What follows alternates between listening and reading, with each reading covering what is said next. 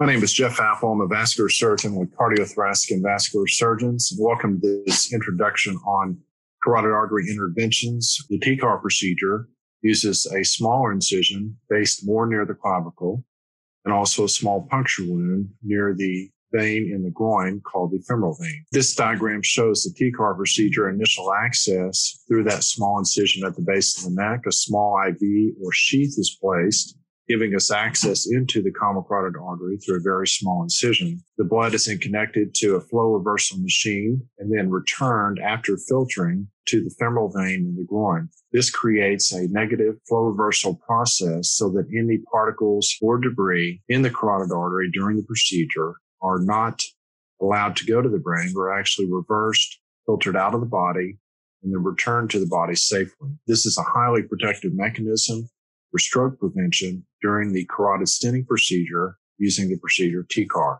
During the TCAR procedure, we do place a stent inside the plaque, pushing it to the side of the artery and allowing a smooth transition of blood flow through this area. This stent is very similar to coronary artery stenting procedures and femoral artery stenting procedures in the leg. We have a specially designed stent used for carotid arteries that has been tested here in the United States and is FDA approved. The small incision at the end of the procedure near the clavicle is closed, and patients usually can be discharged the next day. They're usually up in the chair within 2 hours after the procedure